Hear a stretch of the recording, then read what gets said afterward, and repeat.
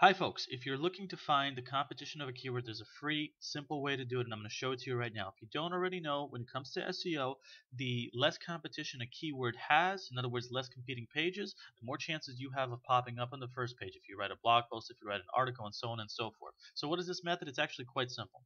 You go to Google and you put into quotes whichever keyword you are looking to find. So, how to find profitable keywords. Let's say how to find profitable keywords. If I don't put that into quotes, I'm going to get about over 14 million results. That's not the right competition. Now, if I put that into quotes, it's still going to look pretty high, 16,900. That's not what we want to do. What we want to do is after we put this into quotes, we want to go down to the very bottom of the page, and you want to click on page 10 or whatever the last page is over here. You keep going, you keep going. In this case, it's page 14.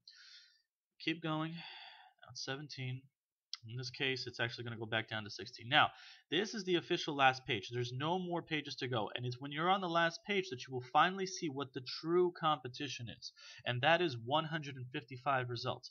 Now, the question is, what's considered to be low competition? And the answer is anything under 200 results is considered low competition. So let me do the same exact example and use another keyword. Let's say best way to lose belly fat. Let's say that's another keyword that I decided to use. I put that into quotes. Over 5 million results. That's pretty crazy. That's not the official competition. Again, I go to the last page, and after I click on page 10, I go to the last page over here. I go over here, it's page 15 now.